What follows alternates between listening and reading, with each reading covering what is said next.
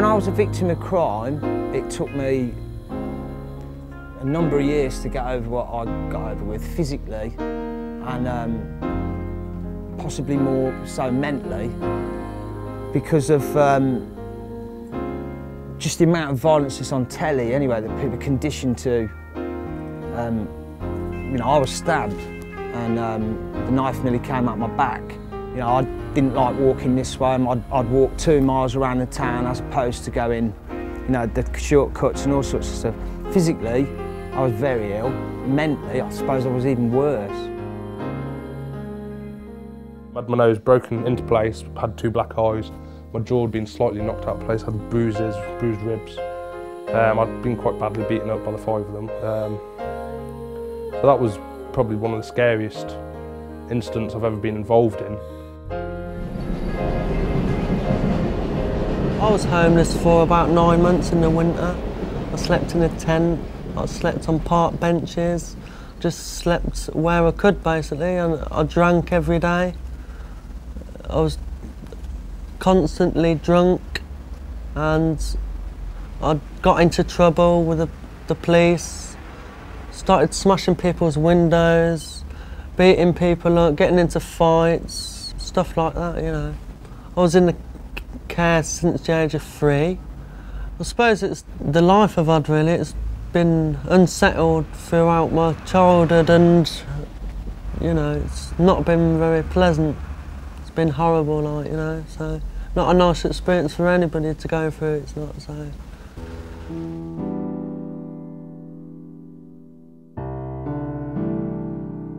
What is the root cause of violence within young people? I think it's about learning a language of violence, and that can start at a very early age. And I think that comes from them living within their family, within their community, where violence is just part and parcel of the language that they grow up with. I think there's a real danger of thinking that there is a cause of violence, like, is there a cause of criminality? Is there a reason why people kill each other? For most people, you know, there are so many different reasons. So I think the search to find a cause is actually going to prove fruitless. When I met my stepdad, I was sexually abused, physically abused, mentally abused. I was taken into care at the age of 10. Grew up in the kids' homes, around a lot of older kids. I think, you know, tried to fit in, to belong, so I started doing drugs, that kind of thing. The only person that I looked up to was the local thug in the area, the one that had the best girls, the best car, you know what I mean, all the rest of it. And they normally tend to be the ones that can look after themselves as well. So if you haven't got positive role models and everything else, somebody to show you there is a different way, you know what I mean, maybe you will go that way, you know what I mean. As a victim of it, I was bullied at school as well. I would say a large proportion of it is not knowing how to be emotionally supported. If your parents are emotionally supporting you, you don't feel the need to take drugs. I'm not saying, you know, it's easy to be a parent, but I'm saying that parents should give their children more time, you know. Like, for me, I've just given up being a junkie for 10 years of my life. And in that 10 years of my life, you know, it was the most miserable sadness and pain, but that was the only way, that was my only escapism, my mask to the outward society that treats young people with malice. Gemma Scott. I used to go to school with Kelly Scott, me and Gemma both did. We got stabbed, it was over a pot noodle. Over a pot noodle? Over a pot noodle, we got stabbed to death in the flats just at the back, Ashton Court. And he used to live just over there, Richard White. Violence in young people is caused by just mindless vandalism. Boredom isn't even a word. There's plenty of things that children can do. There's no excuse for violence at any level at all, especially when, you know, it's just brutal, nasty. It's nastiness, basically. I think youth are just nasty now.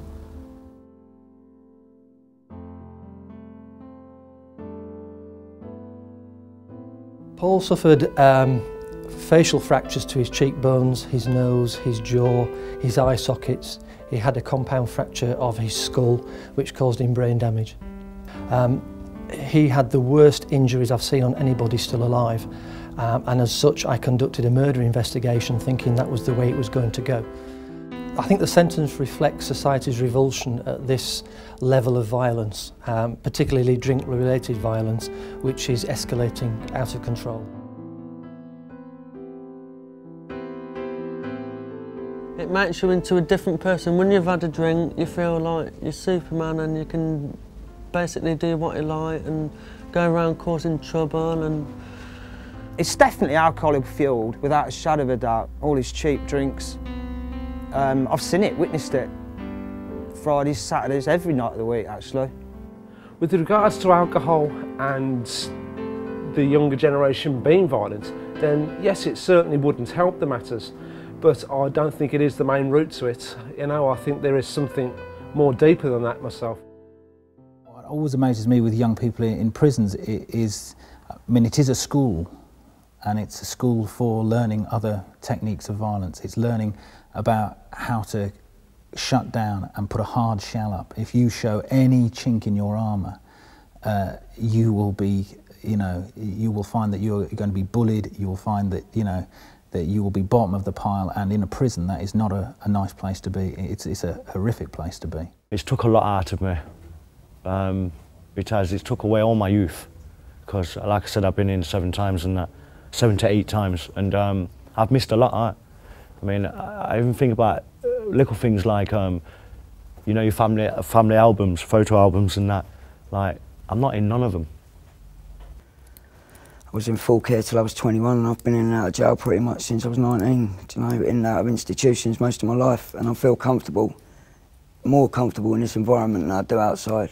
I find it easier to deal with life in here than I do out there now, because I'm institutionalised.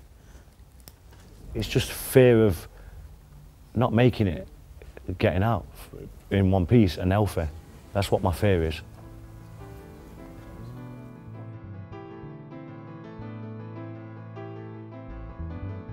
Clearly there's an obvious relationship between someone who's experienced violence in certain situations, and then the taking on of that culture of violence as being the appropriate way to respond in problematic situations. There is a cycle of abuse that people buy into, and I think for us to grow as a species we have to end that cycle of abuse.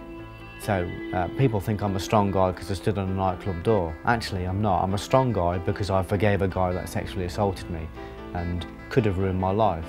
I would say people ought to forgive for their own health, for selfish reasons, so that you can free yourself from that dead weight on your back that's still destroying you, because you can't move forward, you can't face the future as a free agent, because you're still hampered by the anger and resentment from the past. But I should also say, it's not an easy process. We all know when there's going to be violence. We all have an instinct, but most of us don't listen to it. But if you're aware and you're switched on, you will know when there's violence. But mostly you can avoid the majority of violence just by not drinking in certain places, by not frequenting certain places, and by having the right attitude yourself. Love doesn't cost a thing. It's free. You know, all any child craves for is love, and you know, money, that can't buy love. If you want love from the person. You want your parents to care about you. I think, you know, no matter how much you hurt, I think as I've grown older, I've learned that you have to trust people. And not everyone's bad in the world, you know what I mean? I wouldn't wish that on anybody, what I went through. But you've got to keep going. Keep on trucking, mate.